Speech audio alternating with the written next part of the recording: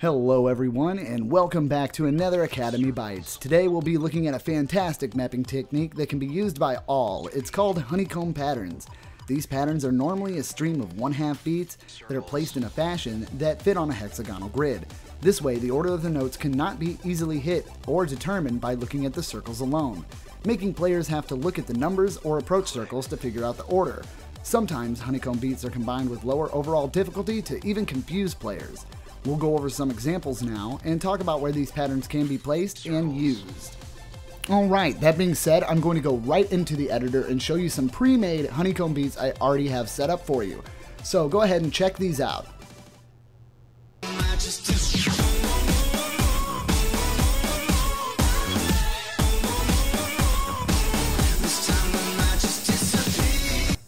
Alright, and as you can see, it's really quick, really simple on that. We'll go over actually creating our own honeycomb patterns in just a moment. But as you can see, distance snap is always locked on honeycomb because you want to keep that hexagonal shape. Now, that doesn't mean that honeycombs have to be limited to being a hexagon. There's all kinds of different ways you can do it. As you see here, I'm showing a few different pattern types as they don't have to consistently be the exact same. This isn't copy-paste. It's just the patterning of the notes. And as you can see, I do a few different variants of the honeycomb, and then we go for an entire honeycomb pattern here at the end. Now we'll go ahead and explain how you can make these, as they're really simple to make and lots of fun, and they can be very challenging if you use a low AR. Now with higher AR, it is a little bit on the easier side. That being said, let's get into actually making some. This time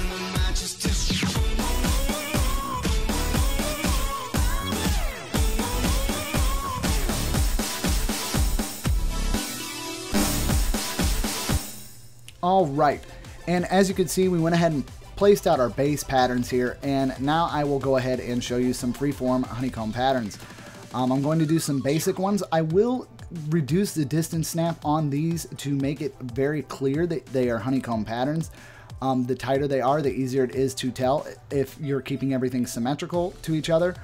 As you can see here, I do have to make adjustments to the 4 and the 5 to tighten those up just a little bit. We want to make sure everything kind of fits on that hexagonal axis. That being said, while we're waiting, I will go over where these things really fit in. One of the best places to use honeycomb patterns is a song that has a very strong 1/2 beat, or a section in the song that's very predominant in 1/2 beats. You don't want too much background instrumentals going on when you're doing something like this, as this pattern is to kind of emphasize on the beat that is there.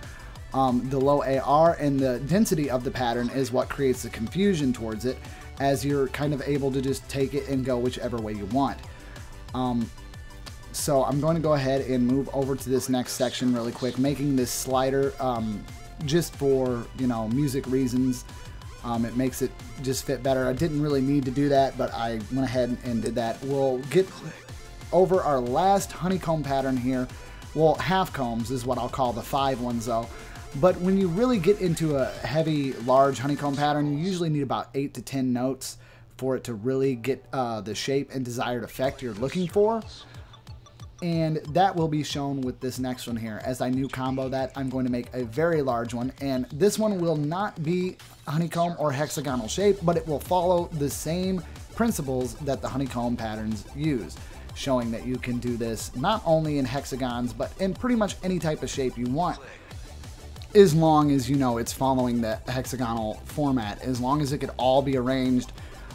Think triangles, and in a sense, as long as every circle is perfectly the same distance away from it beforehand with distance snap, then you're going to be able to get that effect. And as you can see, I'm going to make a larger honeycomb pattern here. I will have to make slight adjustments, as even I make mistakes. As you can see, I'm going to be tightening it up just a little bit more here, and then as we go through a hexagonal shape, then at the very end of it, we'll break it down into just a open-ended area, and you can see that play out. Just got to make those slight adjustments, and then we'll have this play out for you.